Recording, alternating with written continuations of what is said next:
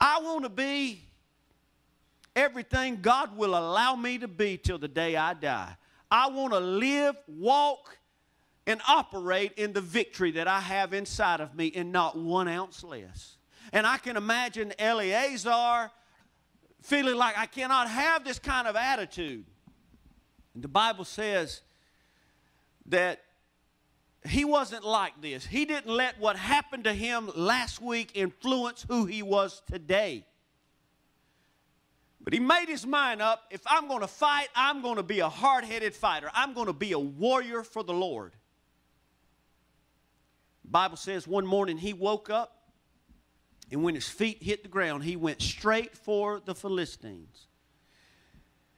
And he fought so long and so hard that we're told in Scripture that his hand stuck to the sword that he was swinging. His hand held the sword so long, and he never let go of it until it actually was bonded to the sword. Now, that's not giving up right there, people. That's not letting what you've been diagnosed as, or somebody told you were, or how you feel like you are. That's being determined. I'm going to live in victory.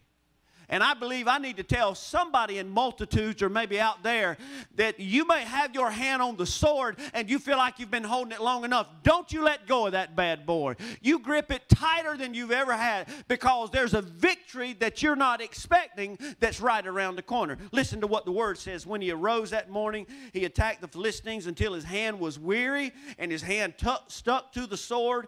And by him doing that and not quitting and giving up and believing what everybody else said, the Lord brought about a great victory, church.